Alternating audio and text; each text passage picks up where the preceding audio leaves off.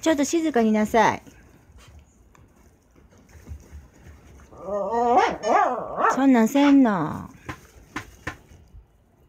ひなちゃんびっくりするでしょ。やめて。何しとんあんたは。もう。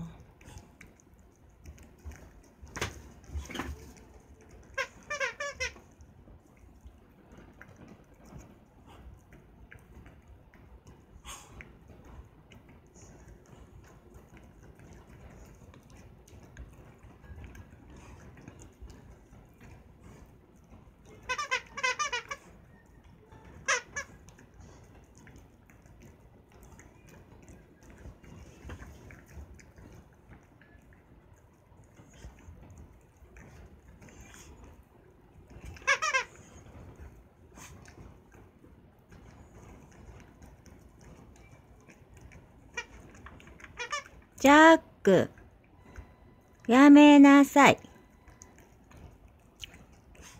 これ猫ちゃんのご飯でしょ。ジャックのご飯と違うでしょ。ねえ。で、ひなちゃんお腹空いてたの。そんなんやらな、なんで怒ってんの？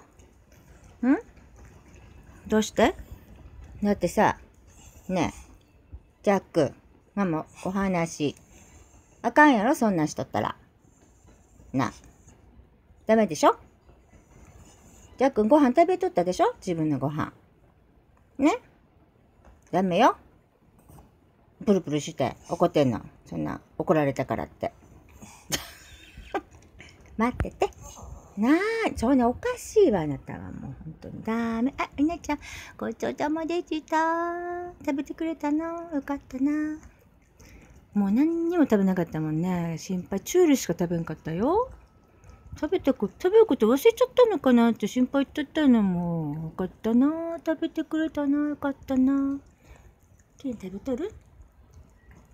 よかったな。あ、いい感じじゃないの、ひなちゃん。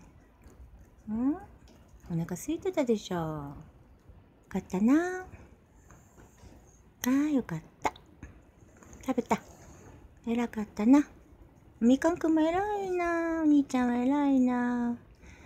ね、みかんくんも食べたいだろうにね。偉いな、みかんくんも。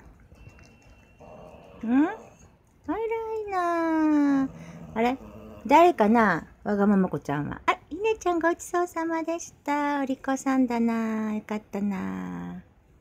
ひなちゃんごちそうさん。食べた。よかったな。はい、ごちそうさまです。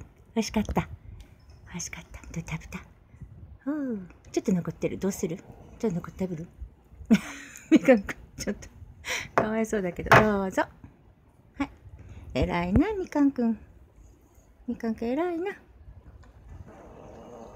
みかんくんはね、ちょっとね、カツオ食べれないの。カツオ食べたらあかんでな。ひなちゃんが、あれお兄ちゃん食べちゃうのって顔してるけど。いいでしょ、もうあまりだからね。お兄ちゃんもちょっとだけちょうだい。大丈夫？ひなちゃん。食べ過ぎた？急に食べたから？大丈夫？大丈夫か？オッケー。よかったな。よかったな。ありがとね。お利口さん。ごちそうさまでした。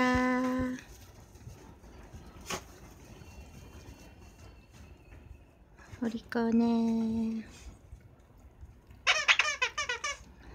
で、一人は我慢なんだけど。うるさいね。あら、みかんくんもね。ひなちゃん？ひなちゃんもう食べたかったの？大丈夫？よ